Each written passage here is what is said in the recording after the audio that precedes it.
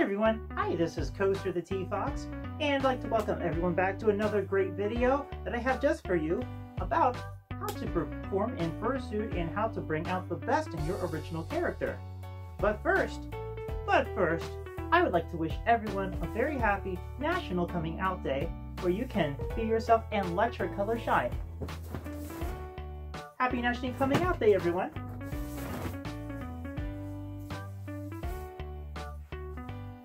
Okay, so you've got your first fursuit, or maybe you've been fursuiting for a few months and you'd like to find out how to bring out the best in your character, such as personality, how to express yourself more fully, and how to just get the most out of your character from the inside to the outside where everyone can see. Whether that be a partial like I'm wearing, such as with the head, hand paws, and arm sleeves, or whether you're wearing a full bodysuit, which would include these items and an entire bodysuit, tail, feet, paws, and the works. So, how do you start out? One of the great ways to start out with learning how to pose and how to get the best out of your character, first thing is look in a mirror. Look in a mirror. Mirrors are your best friend in this. Not only can you see exactly what's going on, you can find which point of contact where you're looking at your character through your own eyes is going to be the best point. And there is a certain sweet spot right here in the field of vision where it's going to be right, usually it's right in your blind spot where you're looking right at someone. And that is going to be the direct contact. So let's say I'm looking directly at you, which I feel this is about where my center point of focus would be if you were looking at me in this costume. So let's say I'm like trying to get the best expression. So this kind of expression would be happy, bouncy, happy stuff, this kind of energy. For myself, I have discovered that head tilting is a great way for me to express positivity, happiness, bounciness, playfulness in my costume. Some hopping too is good. This here is going to be your center point. If this center point moves over, I can see you, but if I'm looking directly at you, I physically inside here can't see you. So it's important to remember that if you are engaging with someone, it's got to be about remembering your body language. Because if you try to see the person like this, it looks almost as if you're breaking your eye contact with them and looking off in this direction, when in reality, you and yourself are actually looking at them. Another great ways to express yourself is through extremity movements. Extremity movements are great ways to express subtle body gestures that need to be exaggerated. If you don't exaggerate your body movements, something such as simple as, like I just did, like this, this is what I would normally be doing if let's say I was just doing like, oh, do you know this answer? And I went, the subtlety of it is not that noticeable and could possibly be easily missed from a distance depending on how far away you are. So in Fursuit, I naturally have a very exaggerated hand gesture motion naturally, so I tend to express myself a great deal more, and it does help when I'm in Fursuit. So let's say I went, oh, have you seen the new thing that they got, the new game? Have you played it? Have you played the new game?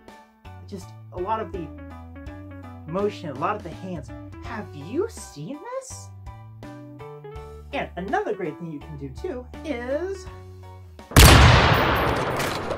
don't tell me when I just did that. The thing is too, if you don't have a large enough mirror, you can actually get full body length mirrors, because this little tiny mirror is not going to be very much to look in for to see what you're actually looking at when you're doing the posing.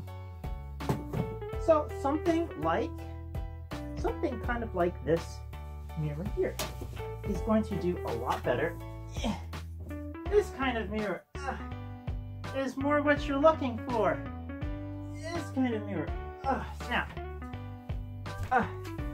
Always lift with your legs, not your back. But let's say, for example, let's say you don't have access to a mirror. If you have a cell phone, you can actually take pictures of yourself doing different poses. So something that I like to do with that is taking my phone, standing it up on a flat, steady surface, and posing it, and then putting the timer on and seeing how I look from these different angles. Looking down, for example. Looking down gives the idea that you're following something, or that you're on the hunt for something, that you're on the pursuit for something.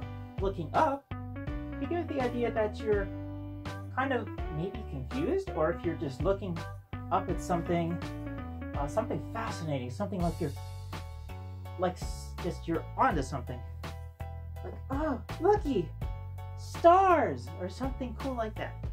Now, how do you do a grumpy face? How do you do, let's say you want to show the body language where you are not excited, where you're not bouncing, and you're not, great thing to do, with your extremities, hands on the hips, instantly shows, well, he's not happy, he's not angry, but he's stern. Or maybe something like this. Something like this. Hand motions. Conveys a completely different message than, let's say, you were doing this, if your head was up and you were doing the same thing. Dramatically different look. Different look. And like I said, it depends on your extremities, body language, and then of course, the position of your face. Here's something else you can do as well. If you ever see somebody do this in fursuit, it looks like they're laughing. But if you see them do this, it looks like a sense of shock.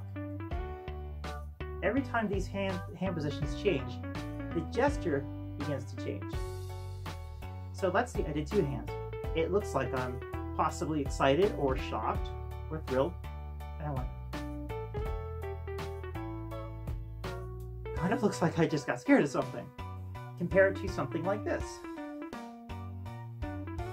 This kind of gesture may signal that you are ashamed of something or you're sad. Here's another gesture that works well too.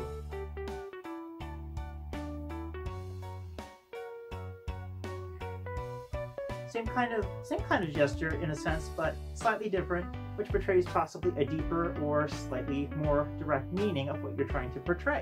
I'm going to go ahead and throw in one of the last few things about body language and fursuit posing, and that is, don't stop moving if you're in the presence of someone that is watching, or somebody that you are fursuiting in front of, if you want to create the impression that your character is alive. Now, if you are to be stagnant like this, everything just seems lifeless and very, just very dull and boring. And when you're in fursuit and you've paid hundreds, if not thousands of dollars for your fursuit, you're definitely not going to want to be just standing around and not really moving. And that's what you want to portray when you're fursuiting in front of others. You always want to keep that costume somehow moving, somehow getting a little bit of energy into it. And I would cover more, but I don't want to take too much more of your time. But I would just like to say thank you so much for watching, and be sure to check out the rest of the videos over here if you would like to see skits of how to care for fursuits, how to sew with fursuits, and just if you like in general the different skits that my mate and I like to create. Thank you so much for watching, everyone. Have a great day, and bye for now. Bye!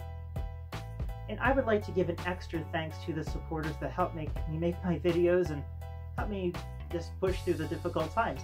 Thank you, Rocky Red Panda, for helping with your support, and also thank you for donating to the channel. And thank you, Lunatic for Life, for your Patreon support. Every bit helps.